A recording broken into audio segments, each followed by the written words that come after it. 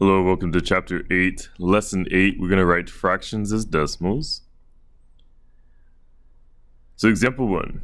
The average weight of a tennis racket is 2 2/5 pound.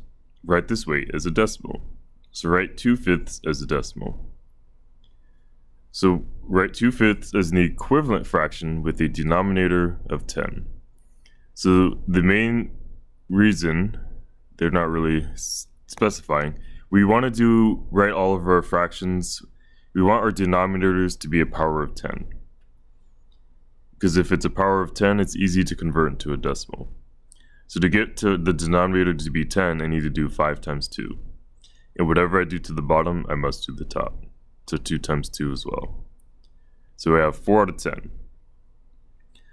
So write the fraction with the denominator of 10 as a decimal. So 2/5 is going to equal 4/10, because we have a denominator is 10 here and a numerator is 4. So our decimal becomes 4/10. You can use the place value chart to read the decimal. So 4/10. So that's in the 10th place. The reason why it's in the 10th place is because our denominator is 10. So the average weight of a tennis racket is 4/10 of a pound. So our other method is by putting the denominator to 100. Because if you look at 3/4,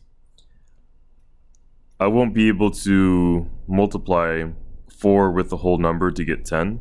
But I can get from 4 to 100. So if I do 4 times 25, that's going to give me 100. And then whatever I do to the top, whatever I do to the bottom, I must do the top. So 3 times 25 is going to equal 75. So my decimal is now going to end in the hundredths place. So my decimal is my numerator, 75 hundredths. So read as a decimal as 75 hundredths.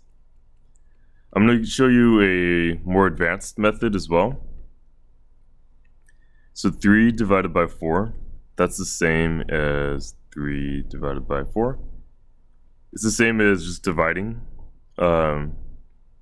decimals. So 4 goes into 3 0 times. Now normally we would do the remainder, but we can move on. So if I put a decimal behind the 3 and annex a 0, 4 goes into 30 7 times. 7 times 4 is 28. As 2. I do not want a remainder, so I'm going to add another 0. So we're going to drop down the 0. 4 goes into 25 times. 5 times 4 is 20. And now I have a remainder of 0, so my final answer is 75 hundredths. But today we're focusing on changing the denominator to 10 or changing the denominator to 100. And then that will give us our decimal. So go ahead and try the guided practice. So in our guided practice, 5 can change into a 10 if you multiply it by 2. So we're going to multiply the top and bottom by 2. We get 2/10. So decimal is 2/10, and I'm going to read it as 2/10. Remember, the 10 here is the same as the tenths here. Write 11 over 25 as a decimal. So I can change 25 to 100 by multiplying it by 4. So I'm going to do the top and bottom by 4. 25 times 4 is 100. 11 times 4 is 44, so I get 44 hundredths. Remember, the denominator is hundredths, and then my numerator is my decimal.